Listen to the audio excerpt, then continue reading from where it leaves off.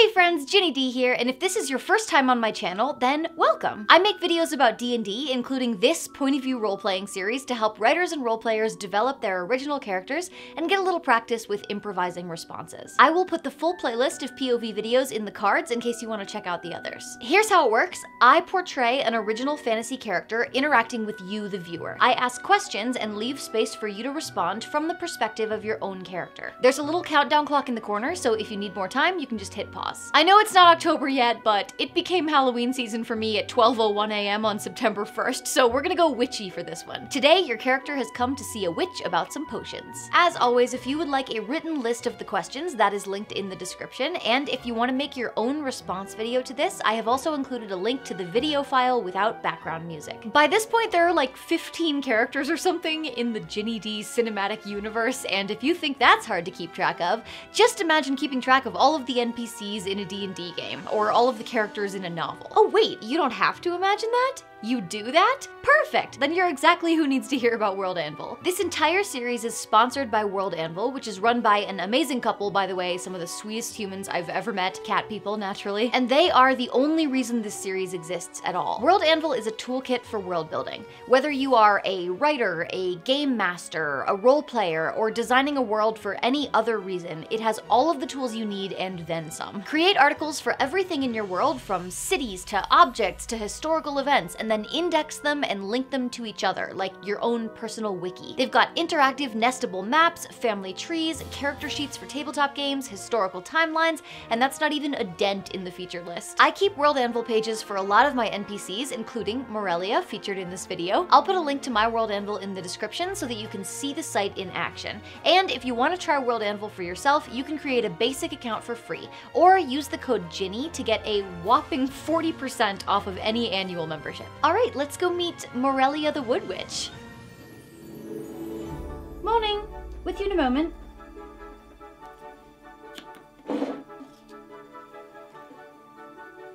Oh, it's you! That pixie's tongue ivy really did the trick. Can't thank you enough for your help with that. I suppose you're here for a potion. I'm sure I have something you could use. Actually, I have a clearance batch right now. Leftovers from last month, buy one, get one. Ooh, how about this one? Potion of Diminution. You have to use it within the week though, because it's getting pretty close to its expiry date. Ever been shrunk down very small before?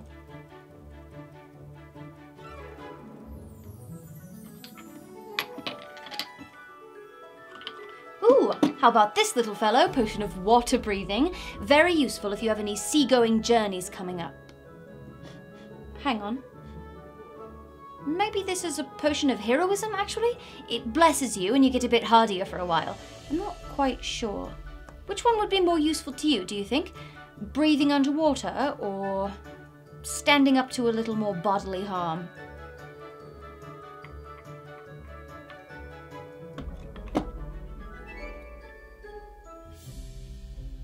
I think Cremini may have peed in this bottle. I don't think this is a potion. Don't take this one.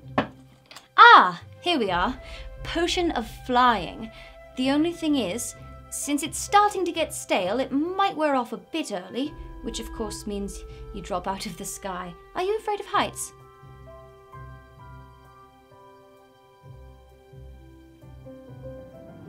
But what am I doing? You must have come for something specific. How about this? I'll make you a custom potion while you wait, and I'll throw in the clearance potions for free. Not the cat piss though, I can use that. Perfect for potion of speed, you know. So, what kind of potion should I make for you?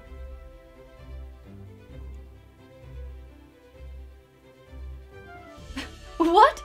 Oh no, I can't do that. Not without 3 months and a thimble of fire snake blood spilt under the new moon. Are you crazy? No, there's got to be something else. Ah, now that I can do. Perfect.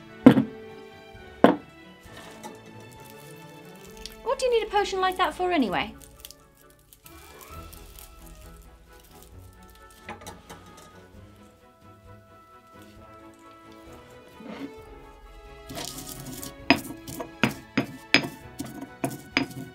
Any allergies I should know about? Some people have a sensitivity to certain ingredients. Myconid spores, say. Anything like that?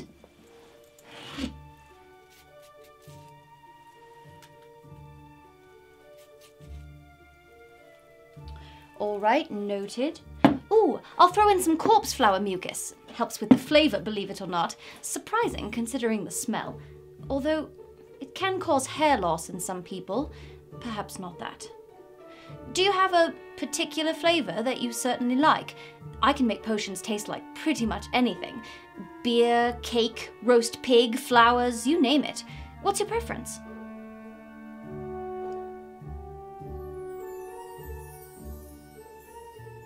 I can do that. This'll do the trick, but don't ask what's in it. There's some disgusting stuff in potions. You don't want to know. Have you ever had a potion of hill giant strength? You know it has fingernails in it. That reminds me, if you ever come across a hill giant, I'm looking to restock on fingernails. Say, do you happen to have any bits and bobs from any monsters or beasts that you fought?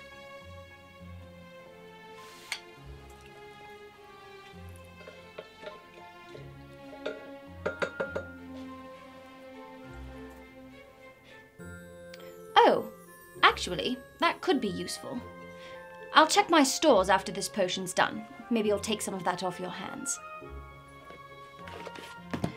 All right, so some of these ingredients depend on the drinker. Let's see. When was the last time you slept under moonlight?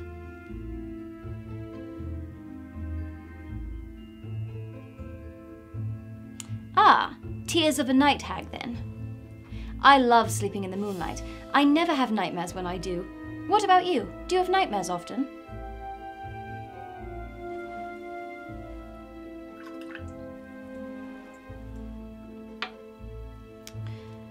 Are you currently keeping a secret?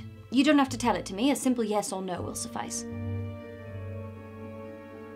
Understood. Secrets are so stressful. I'm always worried I'll let them slip by accident. I think for some people it makes them feel trusted though. Do you like when people tell you their secrets?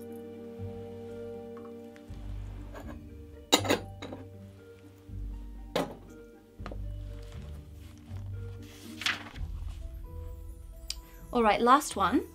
Were you your parents' first child? Thank you very much. I have two sisters, one on either side. I think that sort of thing can really affect us, how we relate to people. How do you think it's affected you?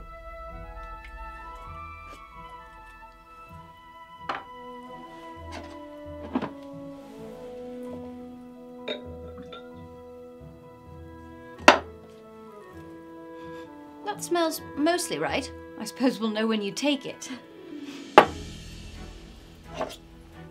So, let's talk payment. I don't like to take coin when I make potions for adventurers. I'd much rather we strike some sort of deal for materials. Let's see what I'm on the hunt for.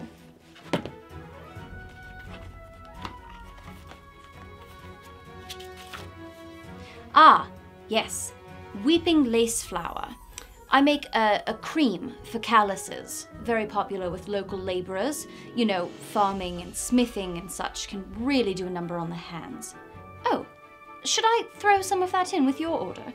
How are your hands? Calloused or smooth? Well, weeping lace flower grows out east. It's a bit late in the season for it now, though. Ah, how about harpy's feather? I used to have a deal with one that lived on the cliffs nearby, but that went sour, unfortunately. Everyone told me it would, but I can't help it. I just see the best in everyone. How about you? Are you suspicious, or do you give people the benefit of the doubt?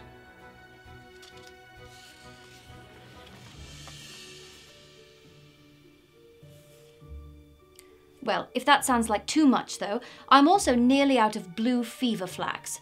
That one rarely grows wild, but I haven't had any luck cultivating it in this climate. It tends to prefer the cold. Personally, I do better in the heat. Which do you prefer?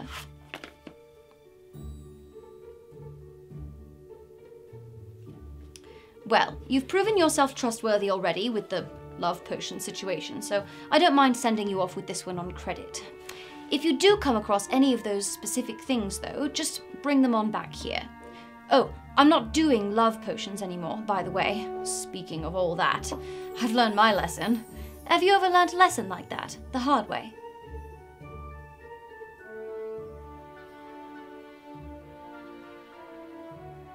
Sticks with you, doesn't it? Well, I'll get these all packed up for you.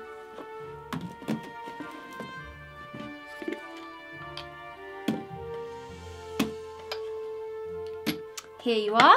Best of luck with everything, and fingers crossed that the potion came out well. It's always a bit of a guessing game, isn't it? But I think a little mystery, a little surprise makes life more fun. Wouldn't you agree?